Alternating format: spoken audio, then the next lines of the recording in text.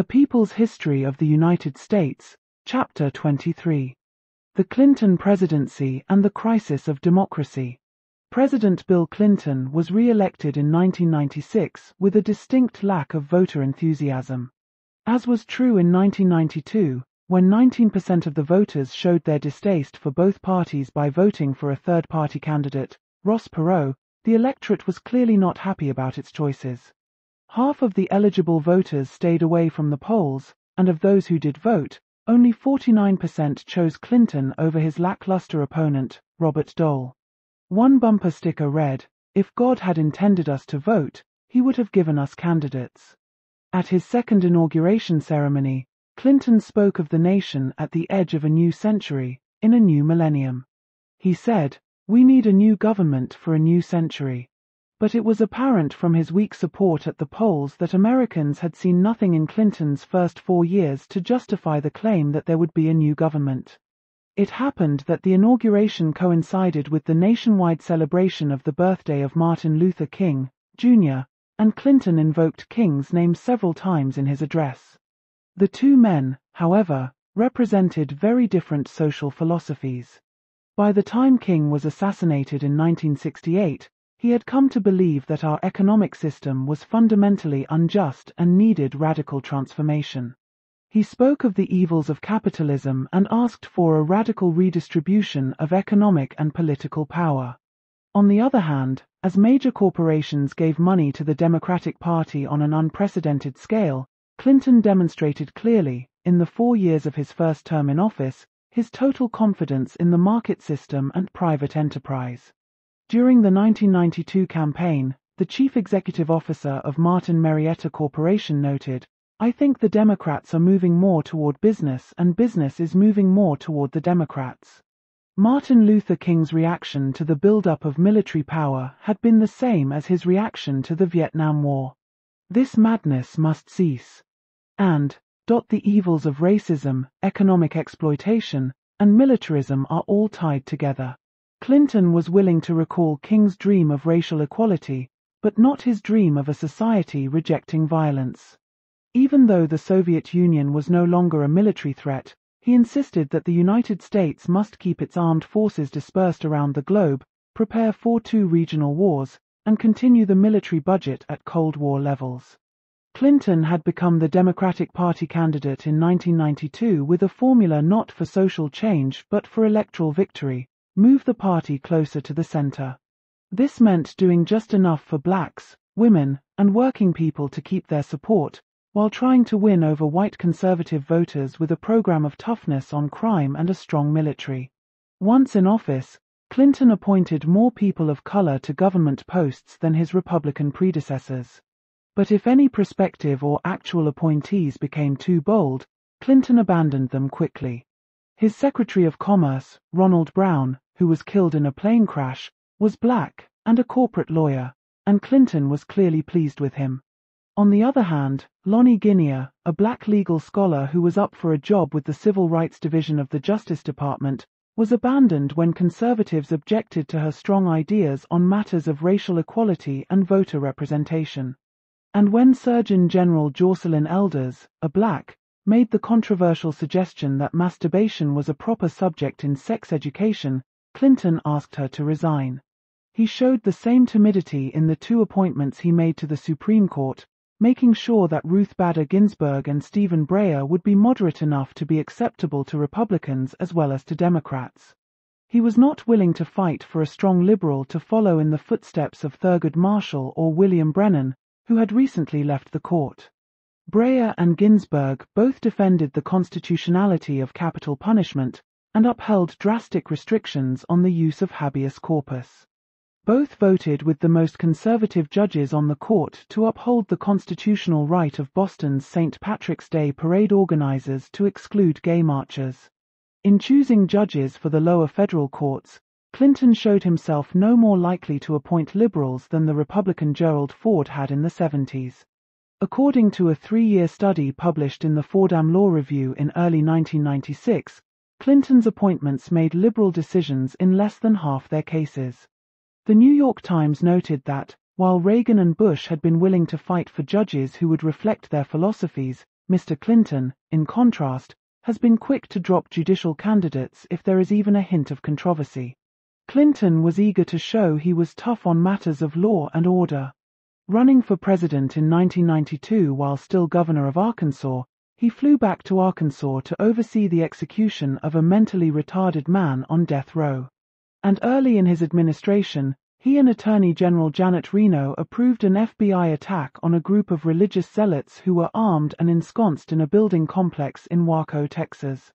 The attack resulted in a fire that swept through the compound, killing at least 86 men, women, and children.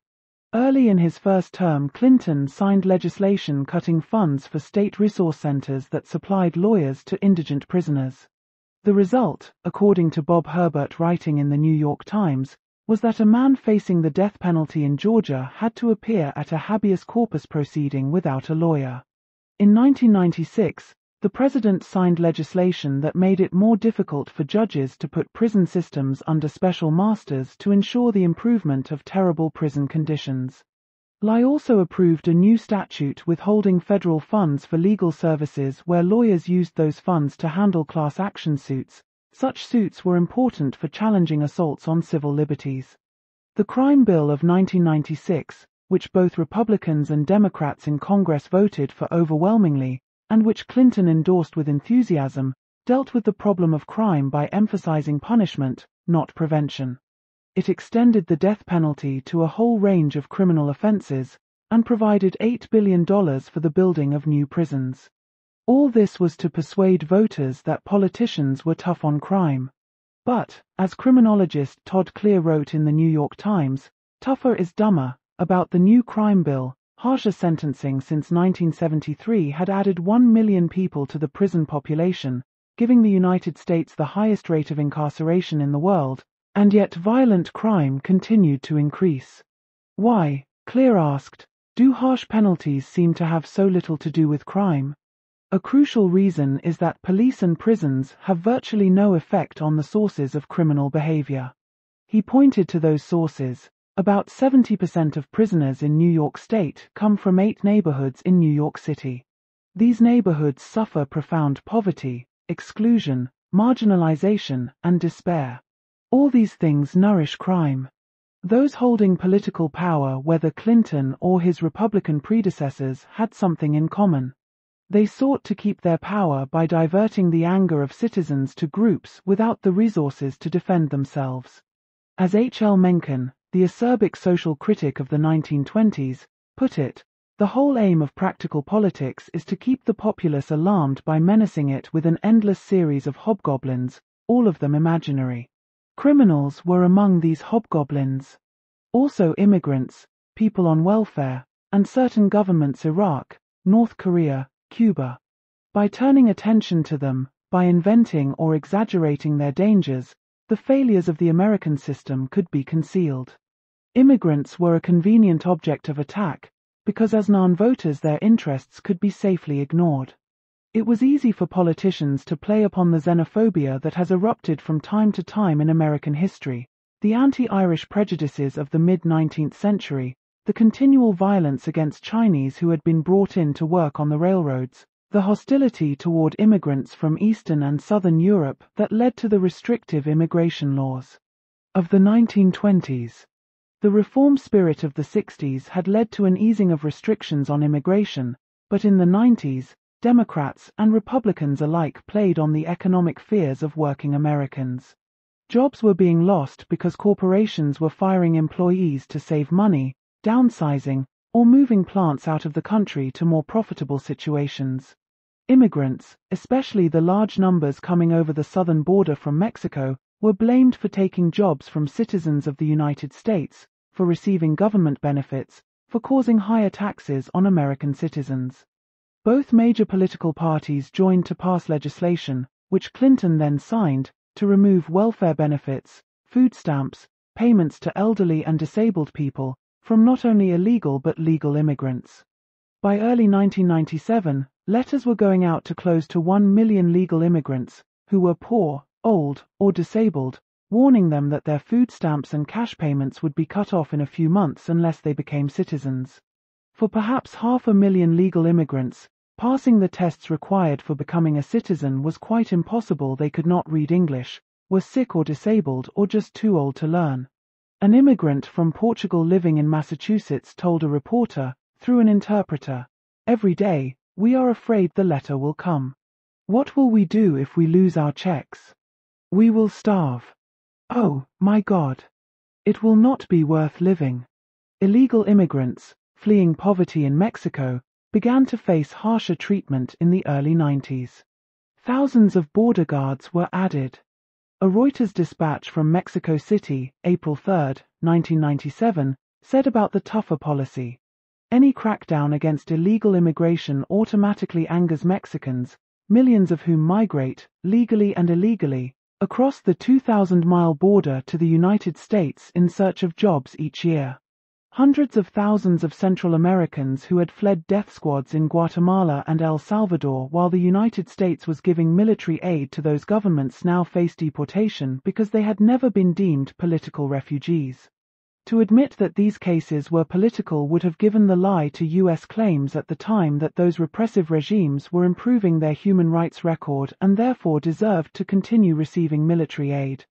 In early 1996, the Congress and the President joined to pass an Anti-Terrorism and Effective Death Penalty Act, allowing deportation of any immigrant ever convicted of a crime, no matter how long ago or how serious. Lawful permanent residents who had married Americans and now had children were not exempt. The New York Times reported that July that hundreds of long-term legal residents have been arrested since the law passed. The new government policy toward immigrants, far from fulfilling Clinton's promise of a new government for a new century, was a throwback to the notorious alien and sedition laws of the 18th century and the McCarthy-era McCarran-Walter Act of the 1950s. It was hardly in keeping with the grand claim inscribed on the Statue of Liberty, "Give me your tired, your poor, your huddled masses yearning to breathe free, the wretched refuse of your teeming shore. Send these, the homeless, tempest-tossed to me. I lift my lamp beside the golden door." In the summer of 1996, apparently seeking the support of centrist voters for the coming election, Clinton signed a law to end the federal government's guarantee, created under the New Deal, of financial help to poor families with dependent children. This was called welfare reform, and the law itself had the deceptive tide of Personal Responsibility and Work Opportunity Reconciliation Act of 1996.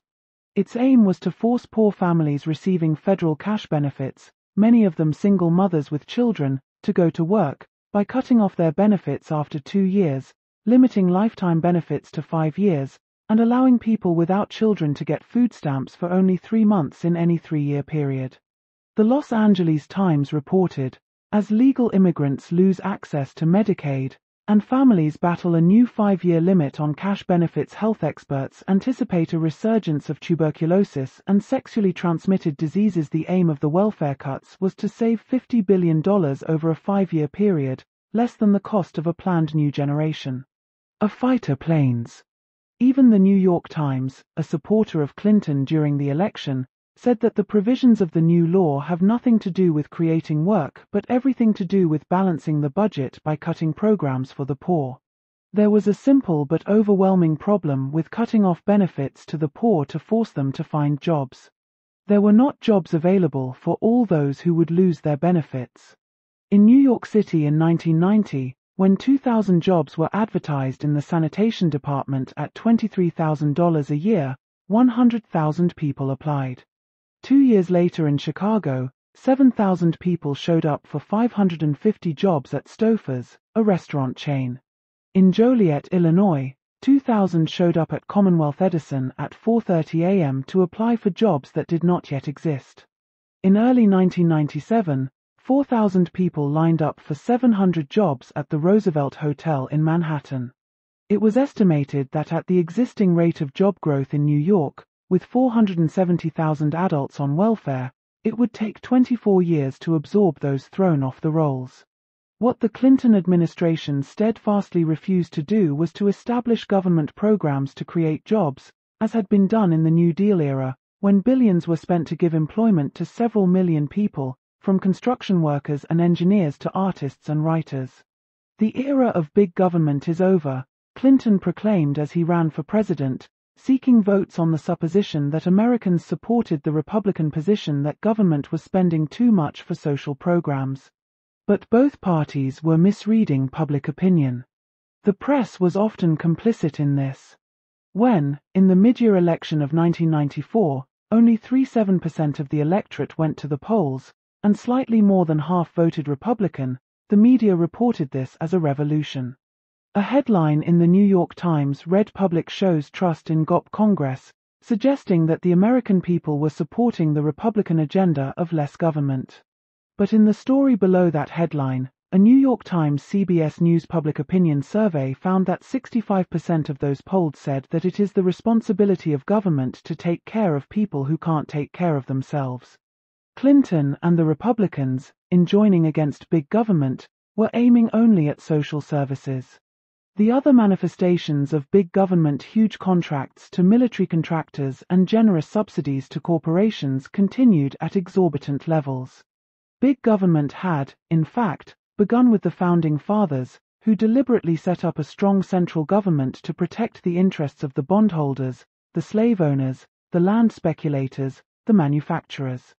For the next 200 years, the American government continued to serve the interests of the wealthy and powerful, offering millions of acres of free land to the railroads, setting high tariffs to protect manufacturers, giving tax breaks to oil corporations, and using its armed forces to suppress strikes and rebellions.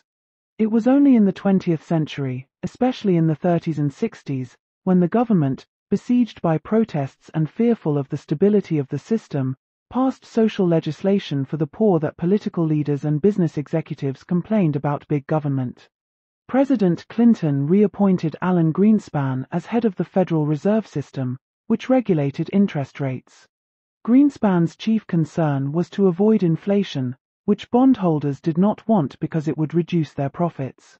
His financial constituency saw higher wages for workers as producing inflation and worried that if there was not enough unemployment, wages might rise. Reduction of the annual deficit in order to achieve a balanced budget became an obsession of the Clinton administration. But since Clinton did not want to raise taxes on the wealthy, or to cut funds for the military, the only alternative was to sacrifice the poor, the children, the aged, to spend less for health care, for food stamps, for education, for single mothers. Two examples of this appeared early in Clinton's second administration, in the spring of 1997, from the New York Times, May 8, 1997. A major element of President Clinton's education plan, a proposal to spend $5 billion to repair the nation's crumbling schools, was among the items quietly killed in last week's agreement to balance the federal budget. From the Boston Globe, May 22, 1997, after White House intervention, the Senate yesterday rejected a proposal to extend health insurance to the nation's 10.5 million uninsured children. 7 lawmakers switched their votes after senior White House officials called and said the amendment would imperil the delicate budget agreement. Meanwhile, the government was continuing to spend at least $250 billion a year to maintain the military machine. The assumption was that the nation must be ready to fight 2 regional wars simultaneously. However, after the Soviet Union collapsed in 1989, Bush's Secretary of Defense, Dick Cheney, hardly a dove, said, "The threats have become remote, so remote that they are difficult to discern." The government, Republicans and Democrats agreeing, was going ahead with a program to build F-22 fighter planes that would cost at least $70 billion. The Associated Press reported estimates by the General Accounting Office that the entire Joint Strike Fighter program would eventually cost $1 trillion. The use of force was still central to U.S. foreign policy. Clinton had been in office barely 6 months when he sent the Air Force to drop bombs on Baghdad, presumably in retaliation for an assassination plot against George Bush on the occasion of the former president's visit to Kuwait. The evidence for such a plot was very weak, coming as it did from the notoriously corrupt Kuwaiti police. Nevertheless, U.S. planes, claiming to target intelligence headquarters in the Iraqi capital, bombed a suburban neighborhood, killing at least 6 people, including a prominent artist and her husband. Columnist Molly Ivins suggested that the asserted purpose of the bombing of Baghdad, sending a powerful message, fit the definition of terrorism. The maddening thing about terrorists is that they are indiscriminate in their acts of vengeance, or cries for attention, or whatever. What is true for individuals must also be true of nations. The United States continued to supply lethal arms to some of the most vicious regimes in the world. Indonesia had a record of mass murder, having killed perhaps 200,000 out of a population of 700,000 in its invasion and occupation of East Timor. Yet the Clinton administration approved the sale of F-16 fighter planes and other assault equipment to Indonesia. The Boston Globe wrote, July 11, 1994. The arguments presented by senators solicitous of Suharto's regime and of defense contractors, oil companies, and mining concerns doing business with Jakarta made Americans seem a people willing to overlook genocide for the sake of commerce. In 1996, the Nobel Peace Prize was awarded to José Ramos Horta of East Timor. Speaking at a church in Brooklyn shortly before he won the prize, Ramos Horta said, "In the summer of 1977, I was here in New York when I received a message telling me that one of my sisters, Maria, 21 years old, had been killed in an aircraft bombing. The aircraft, named Bronco, was supplied by the United States." Within months, another report about a brother, Guy, 17 years old, killed along with many other people in his village by Bell helicopters, supplied by the United States. Same year, another brother, Numi, captured and executed with an M16. Similarly, American-made Sikorsky helicopters were used by Turkey to destroy the villages of rebellious Kurds, in what writer John Terman, Spoils of War, The Human Cost of the Arms Trade, called a campaign of terror against the Kurdish people. By early 1997, the United States was selling more arms abroad than all other nations combined. Lawrence Korb, a Department of Defense official under Reagan but later a critic of arms sales, wrote, "It has become a money game, an absurd spiral in which we export arms only to have to develop more sophisticated ones to counter those spread out all over the world." Human rights clearly came second to business profit in U.S. foreign policy. When the international group Human Rights Watch issued its 1996 annual report, the New York Times, December 5, 1996, summarized its findings. The organization strongly criticized many powerful nations, particularly the United States, accusing them of failing to press governments in China, Indonesia, Mexico, Nigeria, and Saudi Arabia to improve human rights for fear of losing access to lucrative markets. A similar concern for profit over human rights was evident in policy toward the new Russia that emerged from the exploded Soviet Union. Anxious to steer Russia toward capitalism, and in the process to open it up as a market for American goods, the U.S. government simply overlooked the bullying policies of Russian President Boris Yeltsin. The Clinton administration firmly supported Yeltsin, even after Russia initiated a brutal invasion and bombardment of the outlying region of Chechnya, which wanted independence. The historic use of economic aid to gain political influence was underlined when in November 1993, an Associated Press dispatch reported the phasing out of economic aid to 35 countries, most of them very poor. The administrator for the Agency for International Development, J. Brian Atwood, explained, "We no longer need an AID program to purchase influence." The World Bank and the International Monetary Fund, both dominated by the United States, adopted a hard-nosed banker's approach to debt-ridden Third World countries. They insisted that these poor nations allocate a good part of their meager resources to repaying loans to the rich countries, at the cost of cutting social services to their already desperate populations. Foreign economic policy was presumably based on free trade agreements, most notably those signed with Canada and Mexico. Democrats and Republicans, enthusiastically supported by corporate interests, joined to pass the North American Free Trade Agreement, NAFTA, which Clinton signed. Labor unions opposed it, because it meant businesses would be free to move across borders to find workers who would work at lower wages, under poor conditions. The claim of free trade was hardly to be believed, since U.S. policy was to interfere with trade when it served certain political or economic ends, although the phrase always used was national interest. Thus, the United States went to lengths to prevent tomato growers in Mexico from entering the U.S. market and put pressure on Thailand to open its markets to American tobacco companies, even while at home mounting public protest led to restrictions on the sale of tobacco. In an even more flagrant violation of the principle of free trade, the United States would not allow shipments of food or medicine to Iraq or to Cuba, the result being the deaths of tens of thousands of children. In 1996, on the television program 60 Minutes, U.S. Ambassador to the United Nations Madeleine Albright was asked about the report that 500,000 children have died as a result of sanctions against Iraq. That is more children than died in Hiroshima. Is the price worth it?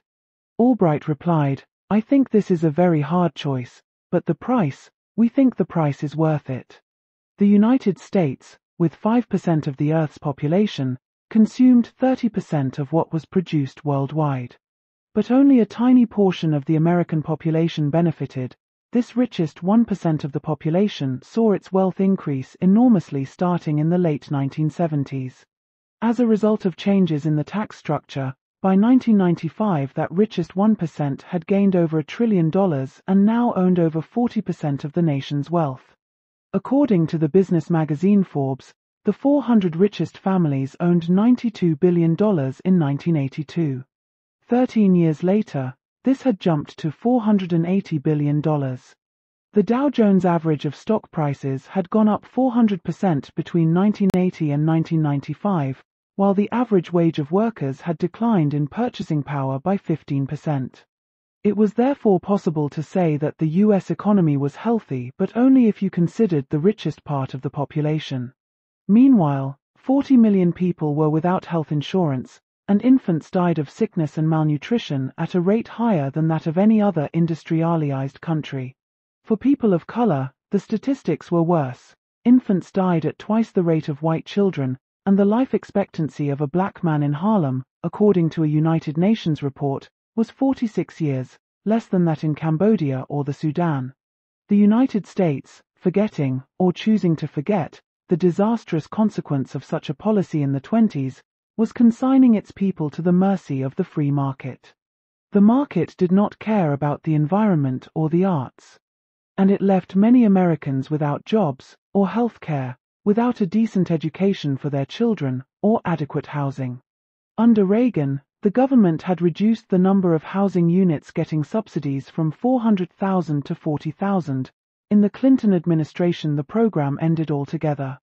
Despite Clinton's 1997 inaugural day promise of a new government, there was no bold program to take care of these needs. Such a program would require huge expenditures of money. There were two ways of raising this money, but the Clinton administration, like its predecessors, was not inclined to turn to them, given the powerful influence of corporate wealth. One of those sources was the wealth of the super-rich.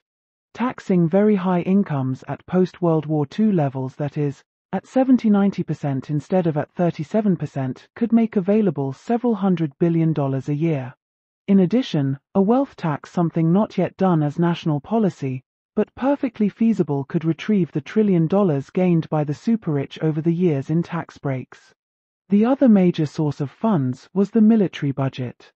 During the 1992 presidential campaign, Randall Forsberg, an expert on military expenditures, had suggested a military budget of $60 billion, to be achieved over a number of years, would support a demilitarized U.S. foreign policy, appropriate to the needs and opportunities of the post-Cold War world.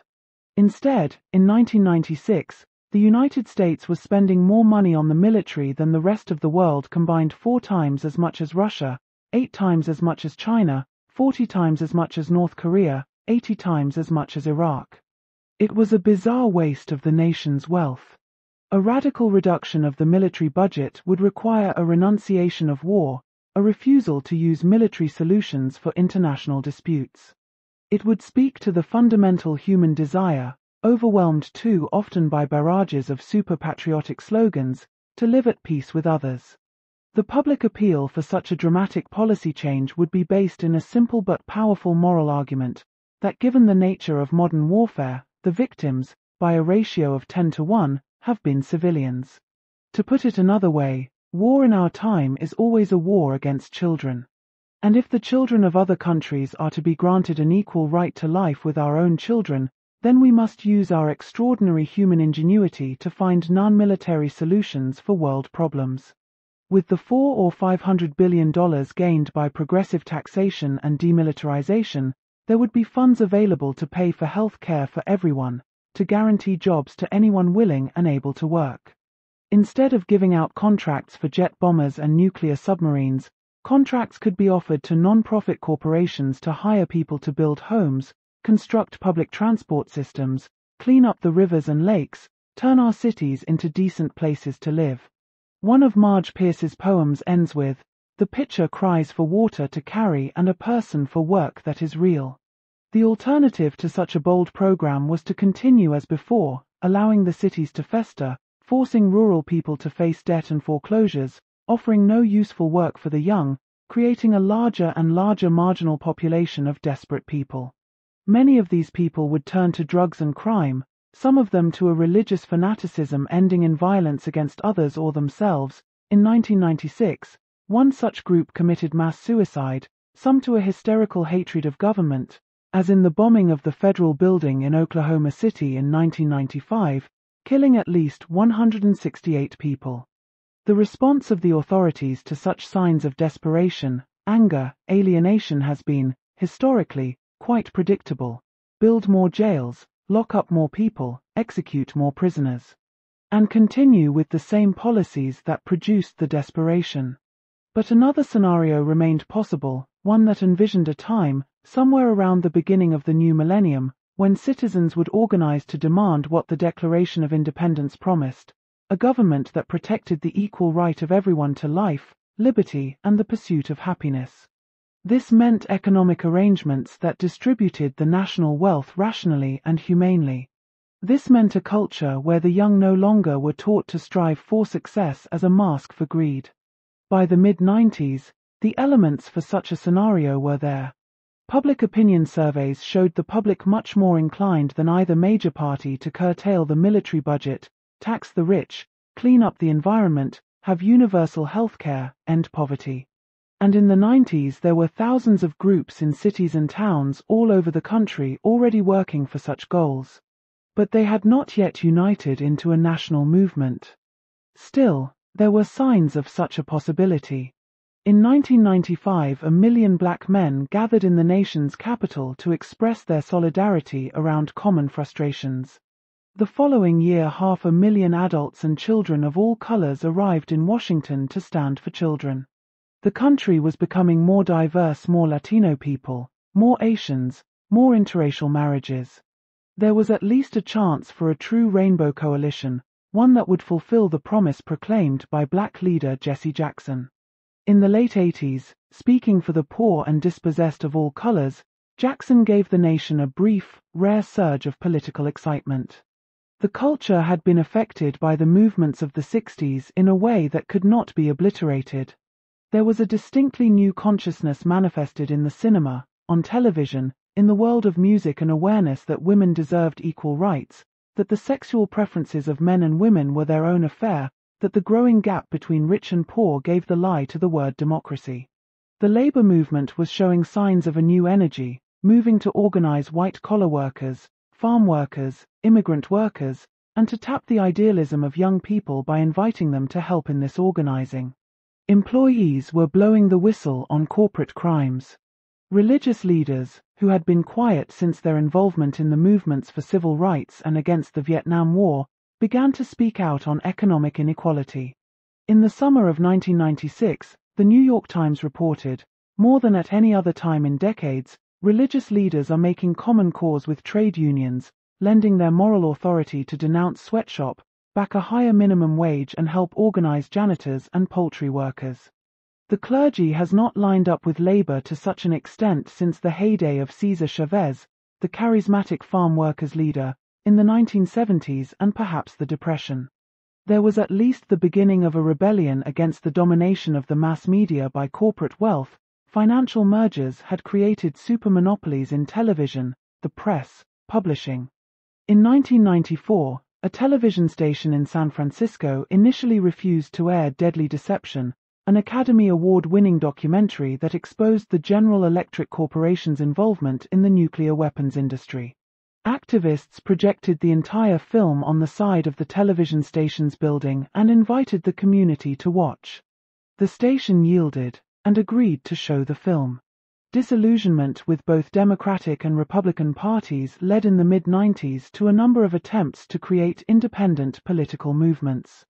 In Texas, there was a founding convention of the Alliance for Democracy, which hoped to initiate a new anti-corporate populist movement in the country. In the Midwest, the new party sprang up to give voters an alternative to conservative candidates. Rank-and-file trade unionists from across the nation met in 1996 to set up a Labour Party.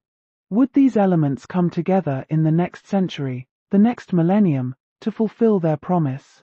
No one could predict. All one could do was to act on the possibility, knowing that inaction would make any prediction a gloomy one. If democracy was to be given any meaning, if it was to go beyond the limits of capitalism and nationalism, this would not come if history was any guide from the top. It would come through citizens' movements, organizing, agitating, striking, boycotting, demonstrating, threatening those in power with disruption of the stability they needed. Sometime in 1992, the Republican Party held a dinner to raise funds, for which individuals and corporations paid up to $400,000 to attend. The fee for Democratic dinners was slightly less. A White House spokesman told questioning reporters, "It's buying access to the system, yes." When asked about people who didn't have so much money, he replied, "They have to demand access in other ways." That may have been a clue to Americans wanting real change. They would have to demand access in their own way.